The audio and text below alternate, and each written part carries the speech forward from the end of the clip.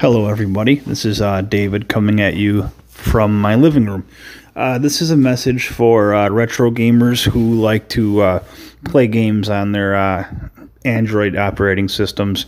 More importantly, their ShieldTVs, but also a message for ETA Prime, who is always reviewing these things and he does a great job, obviously.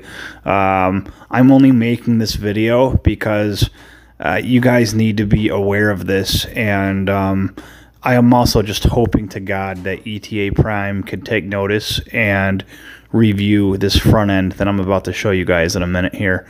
It's absolutely outstanding. I'm a big NVIDIA Shield fan, and I have 3 of them in my home, and I love the prospect of turning them into retro gaming systems. They're pretty powerful, and they could handle everything up to the GameCube rather well. The only problem being we don't really have any pretty front end options. We had Launchbox originally, but they backed out of the Android operating system, and they were claiming that future updates may interfere with their development somehow. So whatever. So we're left with very few options for the Android that, in my opinion, look pretty. And let's face it, that's what matters, is a pretty front end. All we have is an old version of Hyperspin and a Reset collection, nothing against it, and a few other paid applications that appear to be lacking quite a bit. So, yeah, I found Pegasus completely blown away. It feels like it could compete with the big boys to an extent.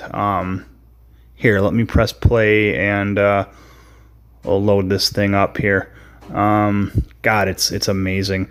I set this up in about 1 day so far, and I've just done a few Sega systems and I think GameCube so far. With the theme that I have running, it's called Game OS. It shows the systems up top, and it almost has like a Netflix grid style layout, and these are all customizable. The screenshots have clear art in front of them, and you could even change these to box arts, and each time you hover over the screenshot, it plays the video, which I think is really slick. Everything is very fast and fluid. I love it. It's so nice. Let's see here. When the games obviously load up quite quickly. I think I have a couple hundred Sega CD games loaded here, and there is very little delay. Once again, it seems like a front runner here. Beautiful. This is the game screen. The video snap automatically plays in the background. As many screenshots as you take, they load up in the option here. What else?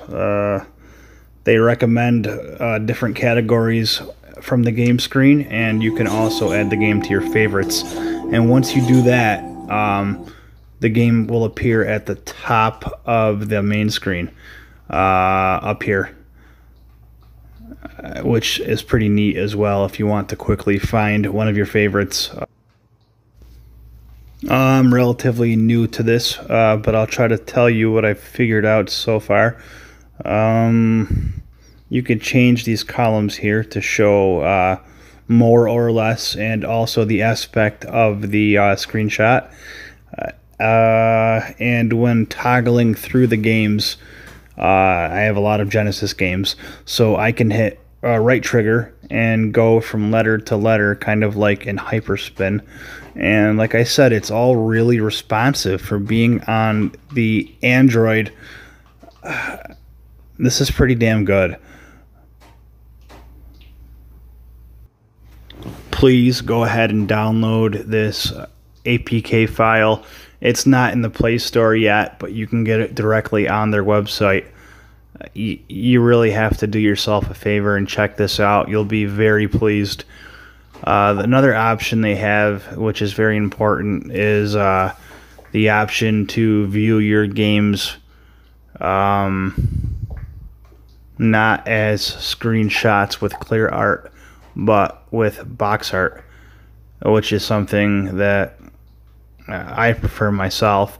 The only problem with the box art here is that when you hover over the game, the video snap doesn't play. That may be a feature I think they're working on, and if they're not working on it, who cares? It's still really amazing. I was able to put this together in about a day, so I'm sure you could as well.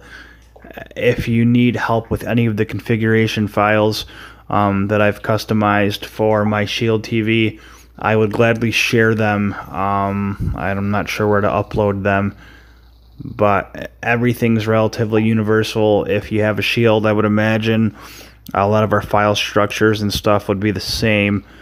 So if this is something you'd like to put together, let me know, maybe in the comment section or something, and I'll try to get my configuration files off to you as well. Hopefully that'll help, or maybe just some sort of written tutorial of how I set this up. Check it out. It's amazing. You'll love it. It's really, really pretty, man. My stupid camera does not do this justice at all. Not even close. Here, look, there are some other themes. I think there's 9 or 10 to choose from right now. I only have 2 on here. This is the default theme, which I don't care for nearly as much, but it's still pretty. You have all of your box art here. You have your video snap to the left with your clear art above it, and you can toggle from system to system as well. Still very responsive. Everything loads up pretty quickly. Check it out, man. ETA Prime, please check this out. If you haven't yet, I don't know why you haven't. Everybody's sleeping on this thing, and I cannot, for the love of God, figure out why. They appear to have a very healthy development. They're updating this thing monthly at least. I think we have a breadwinner, and if we can grow it in popularity, we ensure future updates. Any questions at all, and I will try my hardest to answer them if I can in the comment section.